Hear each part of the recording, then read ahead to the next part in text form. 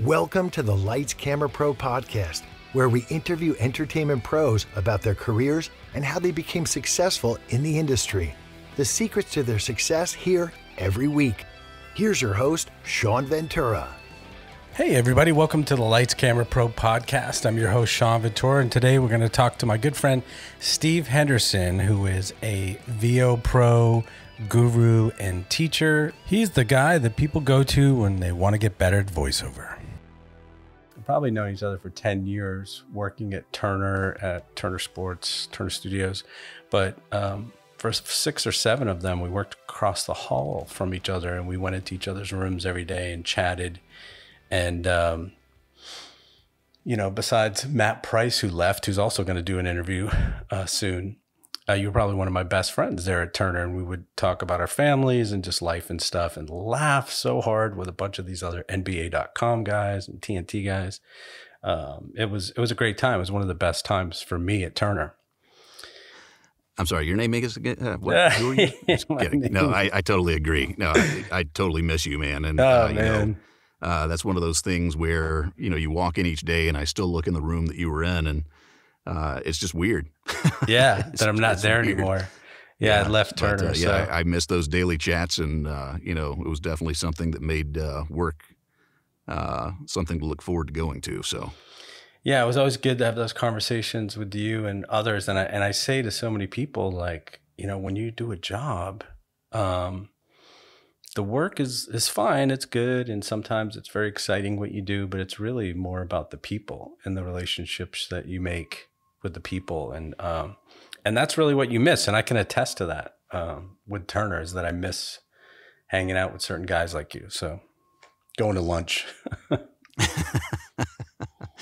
Yep. I definitely miss those times heading up to that, when they finally put that Starbucks in there, man, that was a blessing and a curse. The daily Starbucks run. When was the first time you knew you wanted to do voiceover? So the first time I wanted to do voiceover, I was very young. I'm talking maybe 4 or 5. And the reason I knew that is because my dad used to be in cell art animation for commercials and promos and things like that. And I got my voice, I would say, from my dad. He and I sound pretty much exactly the same. Okay. And so I couldn't draw very well, but I wanted to work for him. So my idea was that I could come up with all the voices for his characters that he was drawing.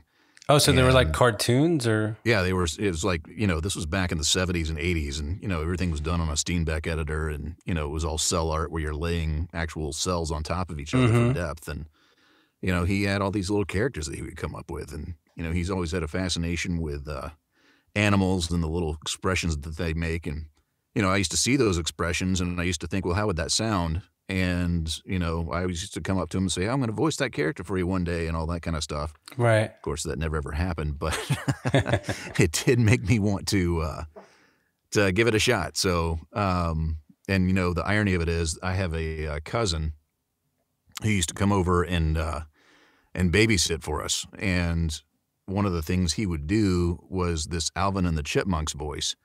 And I used to laugh just hysterically at that. Yeah. And the thing that I wanted to do it, I thought, my gosh, he gets smiles out of these people. He's making people laugh. And so that was actually the first voice that I ever studied how to do. Right. And I would say that was probably my first character voice. And how old were you roughly? Were you like 10 or 20? Yeah, I'd say probably 10, maybe 11. Okay. And you know how they make those voices, right? Because I didn't know for years that they just sped up the record player. Yeah, see, that's what I figured out, and eventually. Yeah. But I didn't know that, and so I actually figured out how to do it without having to speed myself up. So. Exactly. Awesome, man. That is very cool. All right, so where do you go from there? So you're 10, and you're doing these voices. Is there any kind of classes that you're taking before high school, or does something happen in high school or college? I got to be honest with you. When I was in high school, my goal was to play in the NBA. And that very clearly did not happen. Yeah. So, but everybody used to tell me that I had a great voice and all this kind of stuff. And you know, it was a kind of a smack in the mouth to realize once I finally got into the industry that the good voice was pretty much, it was good to have. Right. But it's like an instrument. If you don't know how to play it, it's going to sound terrible. And so I had to take the initiative to just start to listen to what was out there. Unfortunately, what I was listening to were a bunch of big announcers. You know, the guy from Price is Right, the come on down, and all that kind of stuff. That's who I was studying, and I didn't know any better. And so everything that I was reading was, you know, very much like this, and then it'd come down here like this, and all this kind of stuff like that, and it just didn't sound real. Right. And so that was a problem. So I got a job when I was in college at an oldies radio station, and I was one of 5 people that worked at that station. And a great guy, just taught me so much. His name's Mike Beverly. He's actually going into the Tennessee Radio Hall of Fame this year. Wow, and cool. Congratulations to him. Yeah. But he brought in this guy named Tom Miller. And Tom is one of those guys that just has this vanilla delivery, just so smooth and so just, you know, unimposing and whatnot. Mm-hmm. And he's like, I want you to watch this. And this is the back in the day where they had the little pegging meters. It wasn't the digital LED readouts and all that kind of stuff that we have today. And he's like, I want you to watch this. And he started playing Tom's voice, and the meter barely even moved. I mean, it just went to a level, and it just kind of stayed there. Right. And he's like, now I want you to look at yours. Mine was all over the place. And he's like, I need your voice to do what his meter's doing. You know, and so that kind of taught me a little bit about, you know, not doing the big announcery thing. And it helped me to kind of start to realize that I just needed to sound like myself, because when we speak in a relative monotone. Right. And, you know, and when you start to vary your pitch so much, that's where you start to not sound real. And that was a big learning lesson for me. Right. And that is a great lesson. But as a person who doesn't do VO, and I've worked with a lot of VO people, being a video editor, I sort of assumed that VO was like that also. I assumed that VO was like Howard Cosell and welcome to the match. And, you know, like you were saying, like that was voiceover. So did you see that trend start happening when you were in high school or later, where they went towards the real voices or the normal voices, if you will? Well, it's interesting you bring that up, because it definitely has gone from a progression. And, you know, I tell a lot of my students that I work with in VO coaching that, you know, we need to pay attention to where it was to where it is now, and let's look at how it got there. You know, back in the day, you used to have all those variety shows.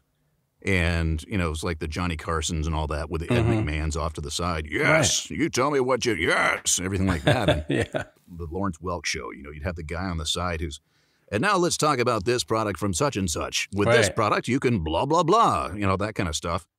It was the big announcer, and that's what people believed, because at that time, TV was the thing, man. It was just, that's where it was.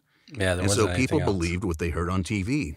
Well, the problem is, people would go and buy those products, and it wouldn't be as advertised. Right. And so the more that people heard that, the more they stopped believing, the more they started to feel more misled by that big voice. So that's where the real voice kind of movement started. You know, I look at it from this perspective. Which voice do you trust? The one that says, you know, with 4 easy installments of just $19.95, you can call 1-800-257-1234. Right. Or the voice that says, you know, I had a problem the other day, and I went to the store. I was a little skeptical myself, and I found this product. It said it would do this. I didn't believe it, but I bought it, and I tried it.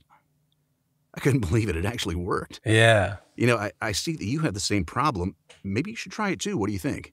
Which voice are you going to trust? Yeah, absolutely. And so it became more of a, give me the real story. Give me the guy who will just tell you about it as opposed to sell you about it. And that's where it all kind of came from. We were talking about high school, and we were talking about how you started to get into the real voiceover and sounding authentic. And where did you go from there? Well, you know, sounding real and all that kind of stuff was kind of an abstract concept to me. I didn't really know what that meant. And, you know, as we get further along, I can speak a little bit more about how I finally realized I just needed to get out of the way. But right out of high school, I went into college at the University of Tennessee, and knew I wanted to get into radio. So the first day I was there, I marched down to, they had a student radio station called New Rock 90, and got a shift there, started doing some DJing. I became the production director there, and realized that I needed something a little more as far as guidance. So went around to the radio stations in the Knoxville area, and one of my fraternity brothers, he actually was interning at this station called U102, and put in the good word for me. And I went over there, and I met a lady named Ashley Adams. And Ashley was fantastic. She took the time to actually show me how radio production was done. Okay. This was so much better. I'm not trying to knock the University of Tennessee and their program or anything like that. I mean, it was a great thing to go through, but she actually showed me the nuts and bolts. At that time we were still on an 8-track reel-to-reel and all that kind of stuff, but we were starting to get into the digital stuff too. And I'm glad that I was there to see that, because I saw the hybrid, just kind of way things were done. So I had an understanding of the old school and the new school, and it made going through the rest of my, studies at the university that much easier, because I kind of had a real world perspective on how that kind of came about. But, she let me do my first actual spot that aired. It was for Blockbuster Video, if you remember that. Yes. and it was kind of there. But, then one day when I was actually at the New Rock 90 radio station, I was just kind of sitting there, doing my thing. And this guy named Doug Renfro comes in the door. And, based on how things are today, and just kind of the way the culture is, I probably should have run when he asked this question, but he just said, "Hey, anybody want to earn a quick $50? Nice. And of course me, sure, I'll do it. Yeah, no problem. And turns out he was looking for somebody to voice some spots. And he started hiring me on a consistent basis. And it was my first couple of paid gigs. And what I was doing was a series of spots called Watch and Win. And they were contest promos that aired on this channel called Channel 1, and it was broadcast into schools all over the world. Okay. And now knowing what rates are and, where they are, I was giving him a great deal at $50 a shot. Yeah. But, at that time I didn't know any better. Mm-hmm. And, the one thing I will say is it started to teach me a little bit about relationships and contacts and things like that, because through Doug and word of mouth and things like that, the client base started to grow. Okay. And once I started to see that happen, I realized that was what was really important. The way to market yourself was just to make sure people knew who you were and what you were doing and stuff like that. And it really kind of all started to click. Right. Let me ask you this, because you said 8-track. I know we went digital, but I was a DJ at Emerson at the radio station, and we had carts. I'm a little bit older than you. I'm like 5 years older. Did you have the carts, or were the 8-tracks after the carts? They were similar. So it was, when I say 8-track, it was an 8-track reel-to-reel. We still had the carts. I think that's probably what you're referring to as 8-track. And yeah, we definitely still had that. Is the 8-track a cart? Is that the same thing? The 8-track is a cart. There was an 8-track player. This reel in particular, it was kind of neat because it wasn't just a 1-track reel of carbon. There were actually 8 individual record heads on the spindle. Right. And so when the thing would come over, you could actually designate a track and you could do multi-layer mixing on the reel. Okay. And so that was kind of cool. It kind of sucked when you fat fingered the rewind button and it, took off and you had to go find where you were. But yeah. I remember like you just put the cart up to a magnet and it would erase it and then you could put more songs on. Yeah, the demagnetizer. Yeah, right. But I also remember, and I don't know if this happened to you, if you were alone when you were, but I was alone at the college radio station and we would have to put on Stairway to Heaven because it was like 8 minutes. So you could run down the hallway and go to the bathroom. Couldn't put on any 3-minute songs, yeah, right. But being a DJ is fun. Right. I was a little mischievous back in that day. Yeah. So my initial 3-hour session got reduced to a 1-hour session because of some of the things that I chose to do. So. Okay. All right. Let's tone it down. Okay. Yeah. All right. So where do you go from there? You're in college still? Well, when I was in college, I was working at the oldies radio station. It was called West 105. A wonderful lady named Debbie Greenwood was the owner of that station, and she and the general manager, Mike Beverly, gave me my first actual paid radio position out there. And one day, I was answering the phone. Again, just a small shop, so pretty much anybody would answer the phone. Right. And the person on the other end was working at the ABC affiliate there in town, the television station. And randomly, they asked, "Hey, can anybody out there help us write a commercial?" Wow. I was like, "I can." And that was the start of my television career. Wow. So I went over there and started doing television news promos. Okay. And started writing and editing and stuff like that. And then they actually let me start voicing some of their commercials and some of their station imaging, which was kind of fun. Nice. And it's not just, I want to mention, because other people have mentioned this too, that in the beginning, especially when you're very young, people have tended to have mentors or people who help them along the way. And it sounds like you had a couple of mentors or people that took a liking to you and like, come on, I'm going to show you the ropes. Is that true for you also? Yeah, it's really kind of interesting. My senior year of college was just gangbusters. It was absolutely nuts. I was going out to the oldies radio station to do the morning sign-on traffic and all that kind of stuff. We'd come back for a full load of classes. I would go over to the ABC affiliate in the afternoons to, write their topicals and get all that produced and all that. Then I'd go back out to the radio station to do the afternoon traffic, and then I would come back and try to do my homework and whatnot. I lived in a fraternity house, so that didn't die until about 2 o'clock in the morning. That was always interesting. And then I was DJing dances on the weekend for a DJ company. And then I picked up another job at this place called Roland Production Studios. A guy named Tom Roland was the person who owned that. And I basically just went out there and was dubbing tapes overnight, just trying to learn how to use all the, the production equipment. The decks, yeah. And there was a great guy named Brent Farwick who was out there. And he taught me a lot about video editing and just theory and things like that. And it's been fun to watch his, career progress as well.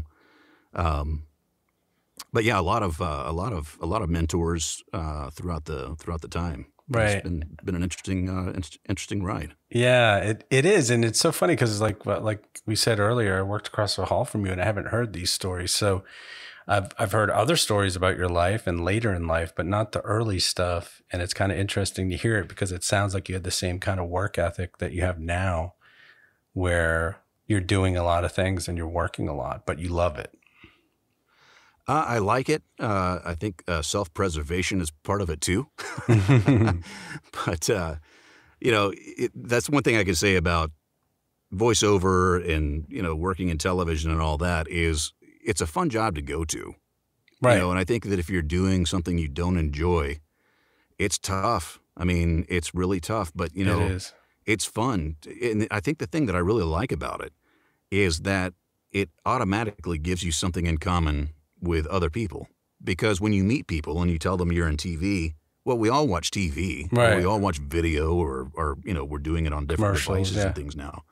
But it makes it easy to strike up a conversation because people want to know what you do. People are curious as to how it works, and voiceover in particular, because people can't believe it's actually a real job. No, it is, and it's one of those jobs that. Once you get into it and you see the process and how it all kind of comes together, you're like, how is everybody not doing this? This is just amazing. I know. And Bob, your fellow voiceover pro, was saying something similar to what I've said and Mike Thomas have said, who's a director. Like, it's kind of like robbing the bank, because most of the time you come in for free anyway, and you're getting paid to do something that you love to do. Or that's just so, I don't want to say it's easy, but Bob was talking about how cushy VO is. You work for an hour a day or something. Well, you go in and get, and I can see where he's coming from on that. Bob is an exceptional talent. And, the thing that Bob's not telling you is that there was a lot that went into getting it to where he's just working an hour a day. Yeah. There's a lot of I mean, it's definitely an art. There's, there are people who speak, and then there are voice artists. You know what I'm saying? Right. And the reason I can tell you that is because most people, when they get into a booth and they start trying to read other people's words, there's something I like to call the burden of the words. Right. And the reason that I say that is because we get in there, and when we are talking to people naturally, like I'm talking to you right now, we don't really think about how we sound when we're saying it. Right. But when you get into a booth and there's somebody on the other side of the glass that's there to pay you a ton of money just to say what they want you to say, then all of a sudden you start to think, oh my God, wait, okay, if I don't say this exactly the way they want it, they're not going to pay me that money that's out there, and I really want that money. And, well, wait a second, if I don't say this right, I don't get that. And, oh God, they're never going to hire me again. And, oh, my reputation is going to be trashed and all this kind of stuff. And you just feel that anxiety building. And that's what I call the burden of the words. When I work with students and whatnot, that's what we really, really try to fight, because in all honesty, the reason they're hiring you is because you're you. Right. And that's the thing that a lot of people have a lot of trouble with, is because they sit there and think, with all of these other people that are in this industry and how competitive this is, it's really hard to get people to buy in that they're worthy of doing it.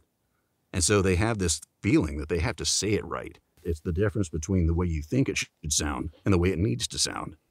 And that's what we work on. Right. And tell me what you think about this, because Bob told me an interesting story about Rick Salte. He does the Rick Salte ads, the pharmaceutical ads on TV. And he just thought he was never going to get that job because it's so many scientific words and so many complex words, and it's just a laundry list of stuff. And he was just like, oh no. But then he went in there, and the woman who was the producer said, just say this like, hey, things happen, and you have this thing, and this will help you. And so try it out. And he did it in that way, and he nailed it. And he's literally like doing the campaign for several months now. Well, the thing that's important to do is to just kind of get in there and find the way to have the pressure go away. Yeah. The way I look at it is, the job is the marketing and the auditioning. That's the job. The result is the gig. And, so the way I look at it is, once I get in there and I know I have the job, the pressure's off. Yes. The people on the other side of the glass, they aren't my biggest, they're not trying to pass judgment on me. They're my biggest cheerleaders. And once I realize that, it makes it really easy, because it's a whole lot easier to walk into a room full of friends than it is, to walk into a room full of people who are there just to judge you and tell you how terrible you are. Yeah. If you've got the job, you're in. And that takes all the pressure off. Where do we go from there? Well, I started at this point to get some consistent clients. And, the whole time, I lived in Knoxville for a long time. I ended up moving out to Little Rock, Arkansas. I became the creative services director of their NBC affiliate, KARK, and was there for a couple of years, and still continued to do some of the work for some of my Knoxville clients and some of the other people around the region. And then I started doing some work with, people there in Arkansas, and became the voice of the television station and all that kind of stuff. And then I ended up coming back to Atlanta, or coming back to the Southeast, to Atlanta is probably what I should say, and started working at the NBC affiliate there. And, that's where things kind of started to get interesting, because being in the bigger market meant that I was starting to get bigger, it was just a bigger playground. Right. And so, different opportunities started to present themselves. But eventually I finally kind of got to the point where I realized I wasn't really doing this in an organized way, and I needed help. And, I have to give credit to my wife on this. She's the one who actually kind of suggested that I take this a little more seriously. Okay. And I think without that, partnership and that support, I don't think I ever would have done it quite to the level that I went to. And so I sat down, started making a strategy. And what I realized I needed to do, and I would suggest this to anybody that's even thinking about starting out, is I started to seek out somebody who could train me.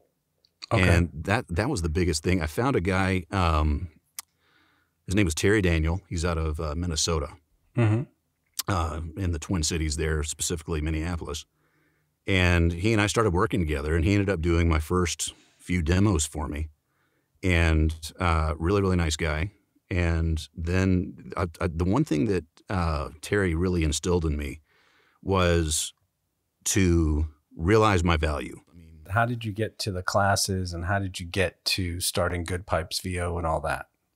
With the Good Pipes VO, how I came to that was people just kept telling me, you've got a great voice. You should use that. And, you know, the way they would say it is, hey, man, you've got a good set of pipes. You know, and so that's where the Good Pipes came from. Again, it was funny to realize that the quality of my voice wasn't as important as how well I used my voice. You know, because what they're hiring you to do is deliver a message, not just hum. You know? Right, right. So that was the big wake-up call, was realizing that I needed to figure out how to relay the message, not just sound good while I speak.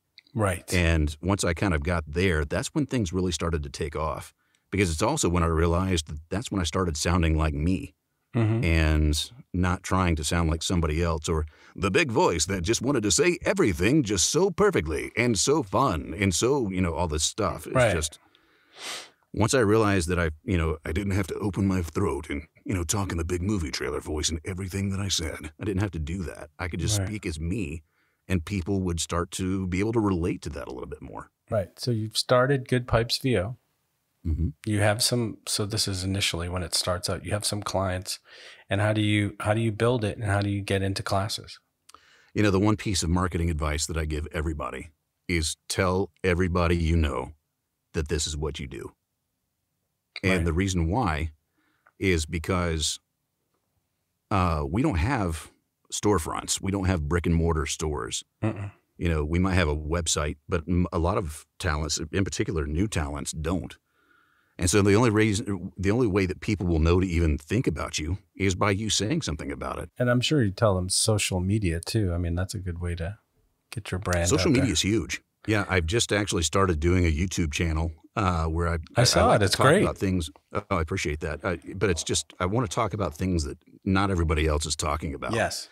And so it's called the Good Pipes Point of View. It's on YouTube. Would love if everybody would go and subscribe to that.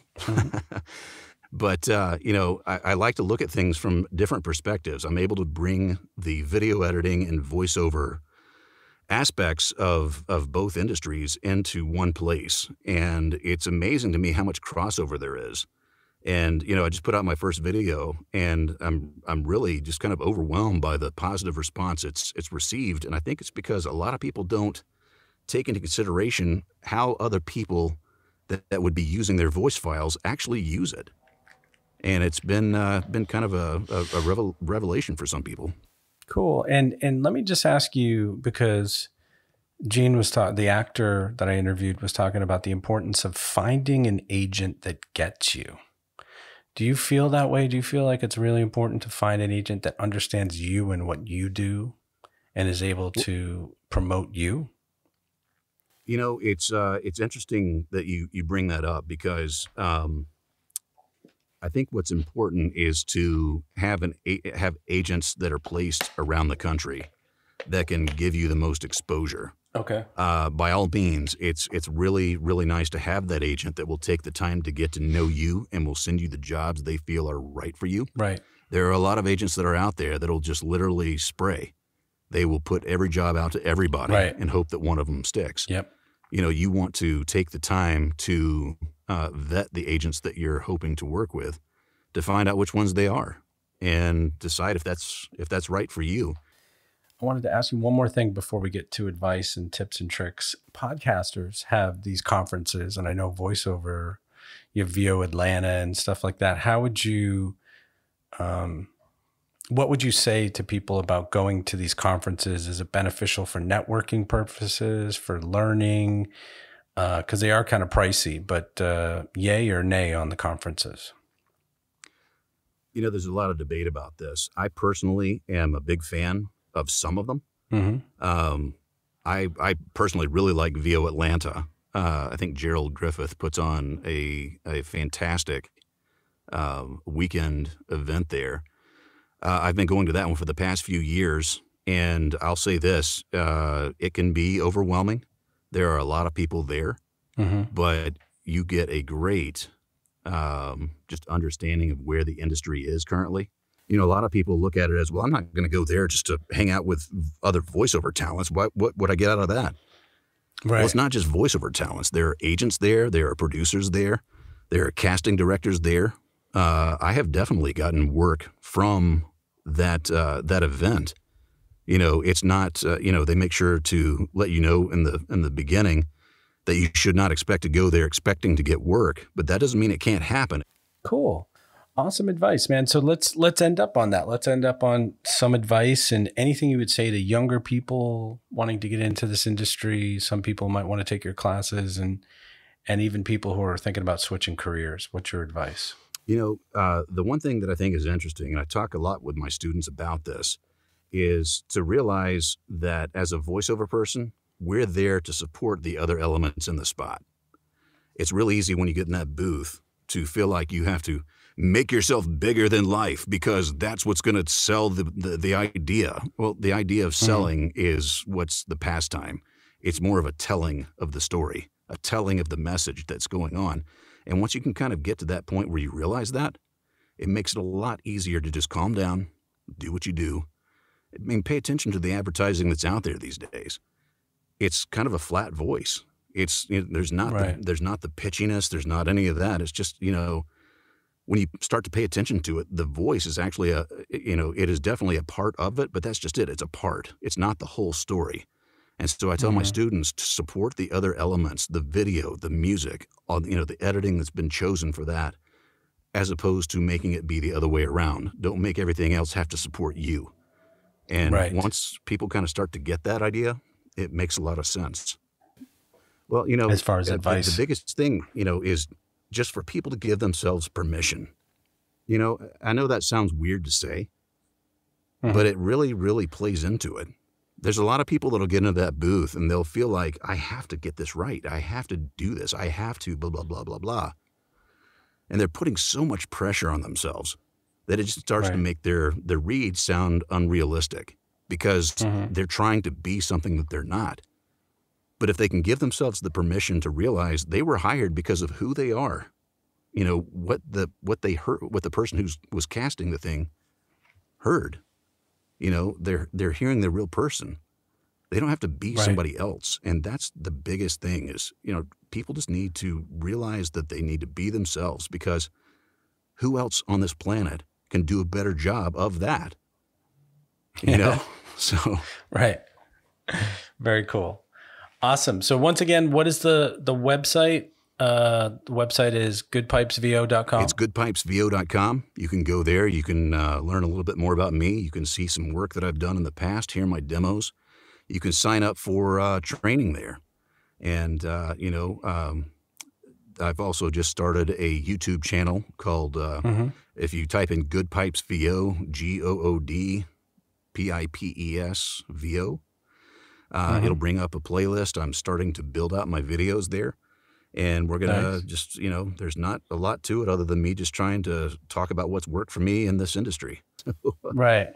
No, I saw one of them. It's very cool. And then the Atlanta voiceover studio, did you just go to that website? Yeah. And there's a ton of great instructors there. You know, anybody in the Atlanta area and, you know, especially now we're having to do everything virtually. You know, anyone in the country can start coming there and seeing how it's done the Atlanta way. And cool. It's been a good thing. Well, awesome, Steve. Great talking to you. Well, I appreciate you having me, and this has been a lot of fun. It's always great to talk to you, Shawn. Awesome, man. Yeah, good to talk to you. Thanks for listening to the Lights Camera Pro podcast, where entertainment pros talk about how they made their dream into a career. Thanks for listening, and subscribe to our Facebook, Twitter, and Instagram pages. Thanks to Bob Juergens for the Rockin' VO and Joseph McDade for the music. Next time we have actress Shell Ramos, who tells us what it's like to work with Al Pacino and Ray Liotta. And she's got lots of other stories about the shows The Purge, The Outer Banks, and so much more. See you next time.